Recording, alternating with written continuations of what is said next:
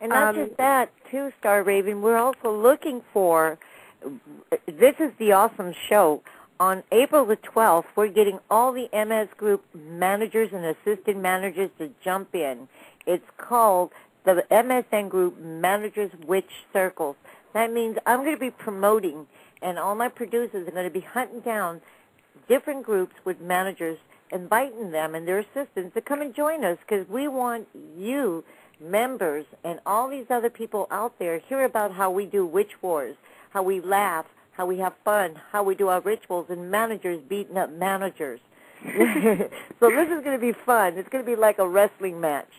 But basically what we want to do is love and light in it. We also want to hear their side, how hard it is to continue to have a group. It's not easy all the time to run a forum, as you might think it's just a message board, but we are a family, and we do have personalities in there that clash. Yeah. So, yeah, it's going to be There'll be some fun. They're going to talk about fun times and bad times, too. So look forward to the 12th of April after my birthday party bash. That the MSN Group Managers and Assistant Witches Circle. So all you managers out there that owns and assistant managers, you're going to come in and you're going to be able to, bump heads or have fun or just say what you have to say, what you feel. So we got 6 minutes remaining to the Wiccan Radio Talk Show. We have a really quick question here, and it's for Vampire. Okay, let's get going. Okay, ladies. The question is, my daughter also has this gift of being able to talk to animals. You're breaking up, sweetheart. When she was 12, she got people, and she had this huge, beautiful German Shepherd dog bite her. And that's what she's asking is, what would cause that dog to bite at her with her being such a friend to animals? Well, I think that it might be how the dog was treated as a pup, because not all people see animals as things that can feel. And I think that it's really important to socialize all animals when they're a young age to children, different animals, and different types of people. Because there's some dogs who are terrified of men with beards. And there's some dogs that are absolutely terrified of tall men with blonde hair, because I know my dog here, he absolutely goes nuts after my brother-in-law. It's just one of those things. He just does not like them. Can I ask you a question, Lady Bampy? Because I know I had a dog that, for some reason, black people it freaked out, and white people, it's like, I don't know if he's a racist dog, but it was something about I think it's how he was raised, because I have a cat that's like that. Because I grew up in a mostly white rural neighborhood, and I moved to the city, and where we moved, there was quite a large amount of people of color. And my cat, he was terrified, and it was because he had never seen that before. He had only seen people of a certain racial background, and that's what he was used to. He didn't know anything else, so he was scared. It's like a dog who's been only raised around his own breed sees a dog of another breed. He doesn't know what to do. Right. And I have a question I wanted to ask you. Where were you raised? Did you have an accent? Well, I'm in Canada, and okay, that's why. Okay, but you have like a British accent. Yes, that runs in the family.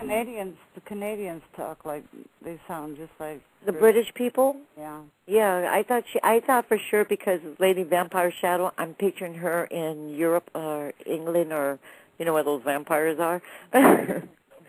We have 3 minutes remaining for the show. Do we have any more callers? I should finish up my story about... Oh, I'm sorry, sweetie. Go ahead. I want to hear it. Yes, do it before it's time to go, because I want to hear it. Well, okay. Well, we were going on the way, and we picked up my sister at the school, and we went to the veterinary clinic.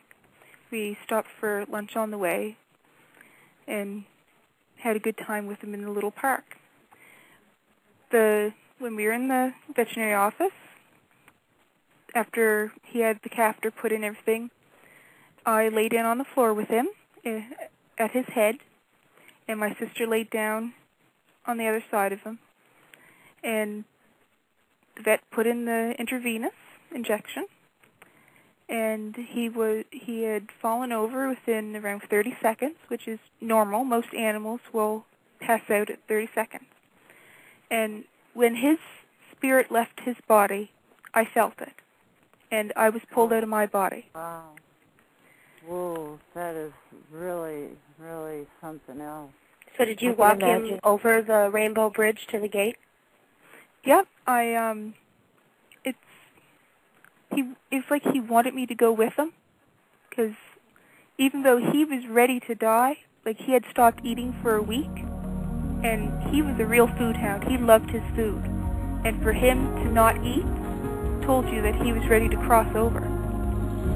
So he slumped into my arm, and I felt him leave, and I was being pulled out with him. And I saw a light.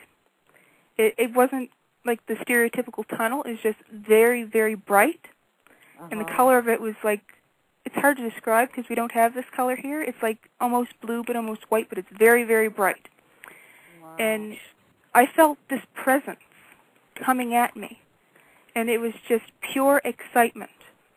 And then I saw a dog, this black shaggy dog, running towards me, and her whole back end was shaking as she came at us, and it was a dog I had in my childhood, Bandit. Oh, and she licked my face, and I felt it was like static tingle.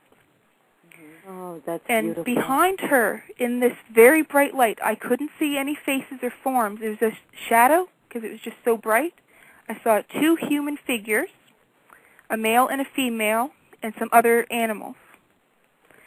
And I kept telling Taz, it's okay, go with her. She's here for you. I love you. You can come and visit me whenever you want. It's okay, you can go.